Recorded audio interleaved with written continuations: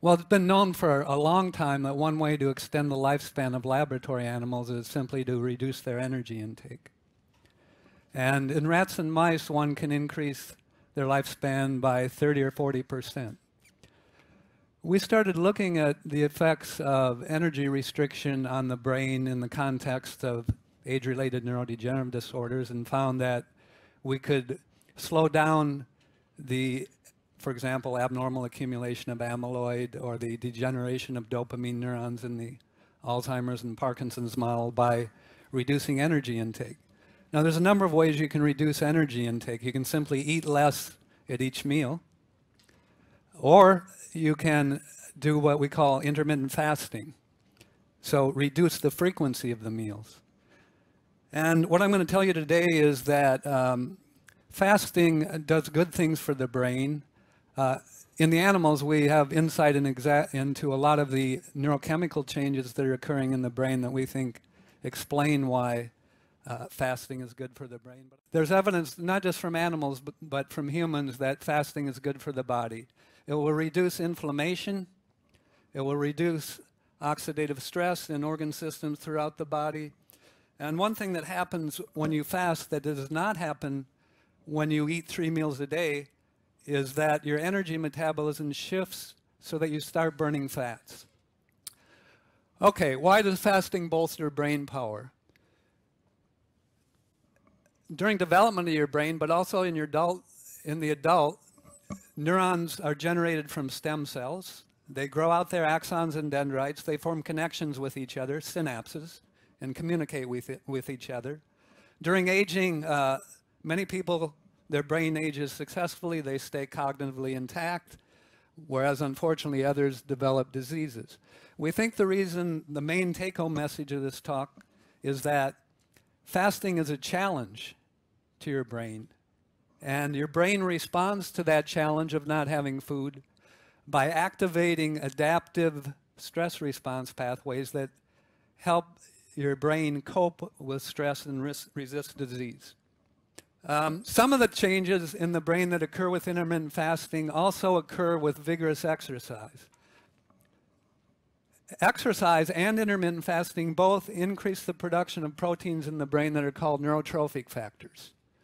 We discovered this many years ago, back when I was a postdoc in Colorado in the 1980s. We found that these neurotrophic factors such as FGF and one called BDNF, brain-derived neurotrophic factor, promote the growth of neurons, promote the connection of neurons and strengthening of synapses. Also shown in the lower left, it turns out both exercise, intermittent fasting, and using your neurons, using your brain, can increase the production of new nerve cells from stem cells, at least in one region of your brain called the hippocampus, which is shown here. I mentioned ketones, which come from burning fat, and that happens during fasting. The Romans discovered ketones, even though they hadn't taken any chemistry courses or didn't know what it was. People with epileptic seizures back then, they thought they were possessed by demons. And they found if they take these people and shut them in a room and don't feed them, the demons will go away.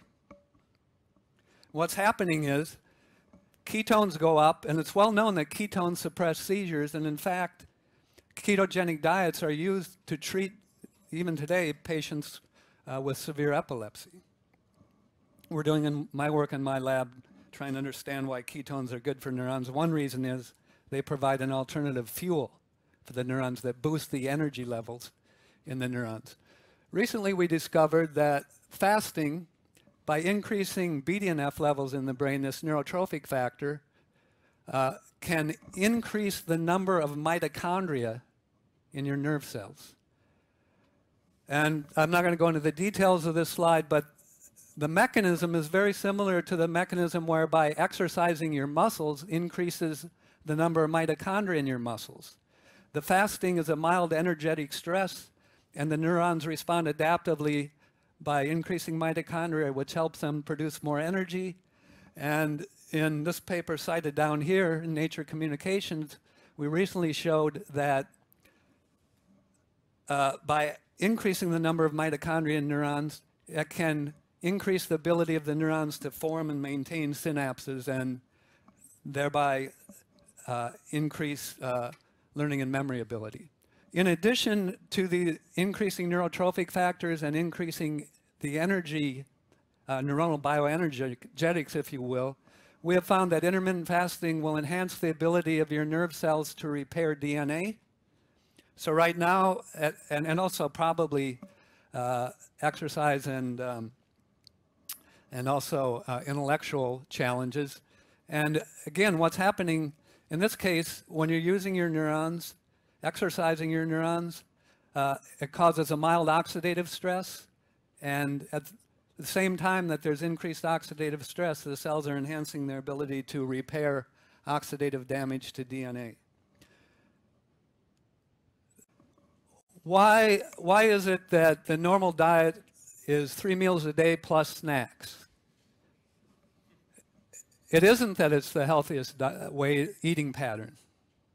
Now that's my opinion, but I think there's a lot of evidence to support that. There are a lot of pressures to have that eating pattern. There's a lot of money involved. The food industry, are they going to make money from skipping breakfast like I did today? No, they're going to lose money. If people eat fast, the food industry loses money. What about the pharmaceutical industry? What if people, do some intermittent fasting and exercise periodically and are very healthy? Is the pharmaceutical industry going to make any money on healthy people? So one challenge for society, and this is one of the purposes of these TED Talks, hopefully, is that communication is the way to improve health. People understanding what they can do to improve their health and then taking action, like Jeff talked about in his own talk this morning. So I would urge you to communicate and spread the word that there are ways for people to be healthy, and maybe we can do this even with, of course, I'm working for the NIH, and one thing about the NIH is we're using your taxpayers' money to try to help your health. We don't have a profit motive.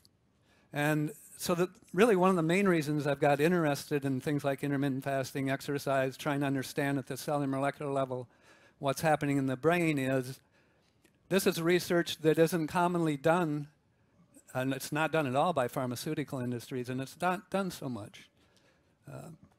So I'm going to end with this slide, and thank you very much for your attention, and try it out. You can just play around with this, these kinds of diets, and you may find, what we found in our human studies though is it's kind of like exercise. If you've never exercised before and you go out and run 3 miles, you're not going to feel good.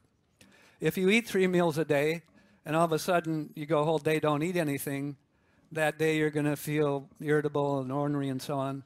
But it turns out if you can kind of force yourself to do that maybe 1 day a week for a month and then 2 days a week, you get used to it, and after a month or two, many people can adapt to that kind of diet with no problem, and you'll find on the days that you don't eat so much, you're more productive. Thank you.